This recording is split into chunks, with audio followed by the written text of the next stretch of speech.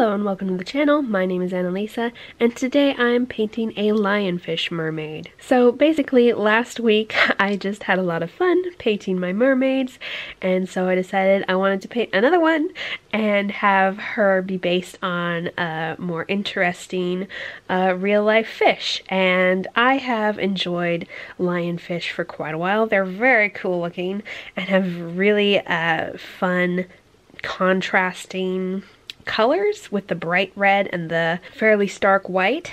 And then of course having the tiger stripes is really cool looking. So I decided I would base a mermaid around that and also have her kind of hanging out with a lionfish friend. So to start off, I did a fairly similar background to my last piece, a lot of blue that's kind of swirly. This one's a little less complicated, has less colors going on because I wanted to do this one a little quicker, a little simpler, because I wanted to focus on the interesting patterns that I was going to put on this fish and this mermaid rather than the background. So I used several references to figure out what I wanted my lionfish to look like.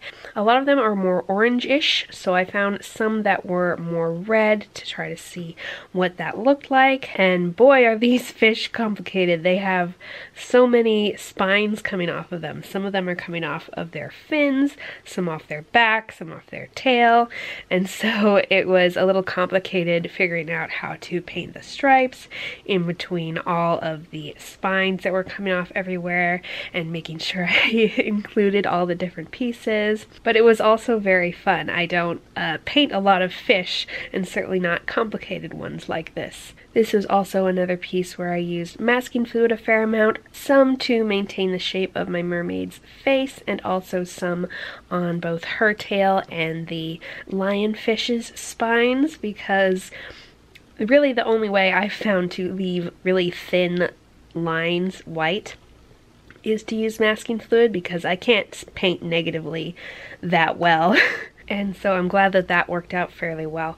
I do have a little difficulty making very thin lines because I try not to use my favorite brushes with the masking fluid because it wrecks them.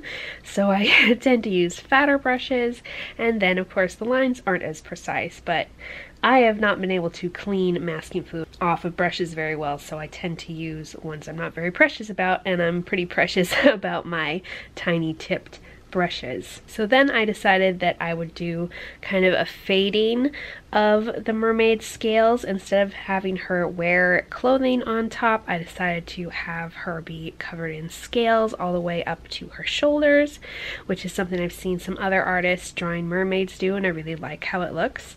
So I decided to have it fade from the thick stripes that are mimicking the lionfishes on her more tail section, and then have it be more individual shuffled scales up on her torso. And I think I kind of like that. I think it would have been just a bit too stripy to also have stripes on her torso, so I'm glad that I switched it up a little bit. But I did have a lot of fun painting these stripes. I really like tiger stripes and zebra stripes. They're just really fun, and I love the organic patterns that they create. And it was especially fun to do this with such contrasting colors as red and white, which is a bit more fancy than the black and white of a zebra, and a little bit easier to pull off than the complicated stripes of a tiger.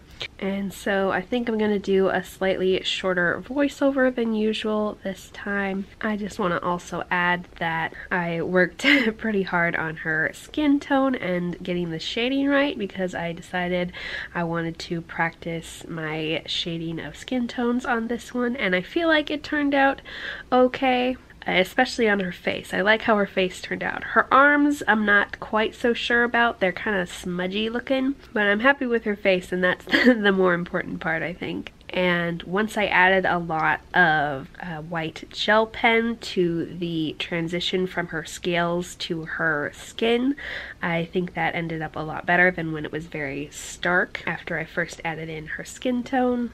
And the other detail that I did a lot of work on was the spines. So both her spines that are on the end of her tail and the spines on the lionfish.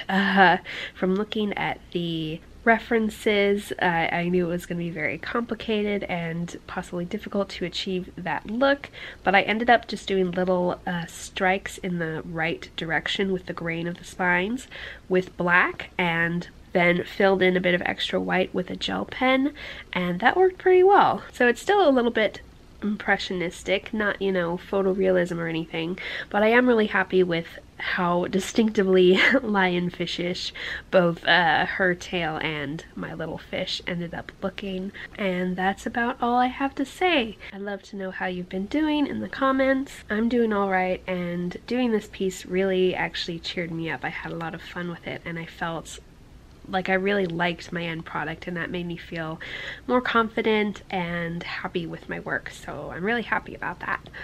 Thank you so much for watching, and I'll see you in the next video. Bye!